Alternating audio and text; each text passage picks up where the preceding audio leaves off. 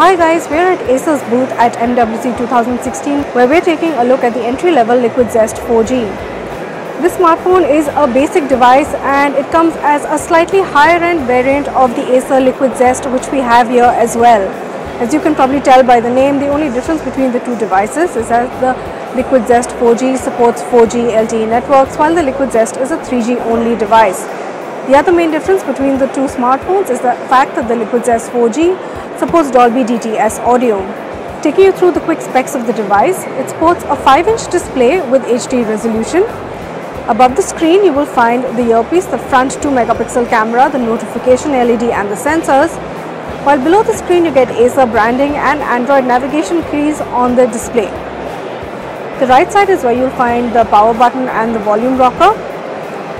The bottom is home to the micro USB port and primary microphone, and at the top you'll find the 3.5mm audio jack. Moving over to the rear, you will see the primary 8-megapixel camera, LED flash and a secondary microphone, as well as a loudspeaker at the bottom. The back panel is removable and inside you will find the SIM card slot and the micro SD card slot. In terms of the software, the Acer Liquid Zest 4G runs Android 6.0 Marshmallow with Acer's customized OS on top. The smartphone is powered by a 1.3 GHz quad-core 64-bit MediaTek processor paired with 1 GB of RAM. The internal storage is very paltry. You just get 4 GB of memory to work with, and that's partitioned as well.